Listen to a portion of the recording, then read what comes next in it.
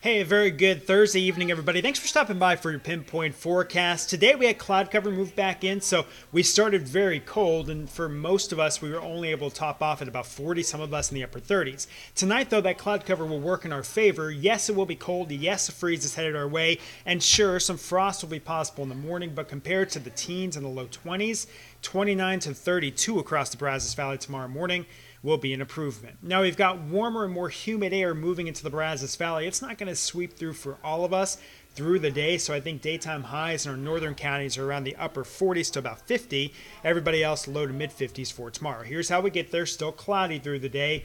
Cold in the morning, chilly in the afternoon, light southeast winds 5 to 10, with a small chance for a few light showers to some patchy drizzle once we get into your evening plans. Saturday, we get a little warmer, upper 60s. Sunday is the same. Notice Sunday, though, out to the west, temperatures are colder. There is a cold front there that moves in Sunday afternoon, Sunday evening. It will up our rain and thunderstorm chance to a 60% potential. It's not going to be a huge washout of your weekend, but it could drop about half an inch of rain. Skies clear, sun is back behind that cold front. It's not necessarily going to be as big as the last one we had. It's more of the Pacific nature, so that means daytime highs are seasonable back in the low 60s as we start next week. Got more details over at kbtx.com. The latest details tonight on News 3 at 10. Until then, enjoy your evening, and we, as always, will catch you back here very soon.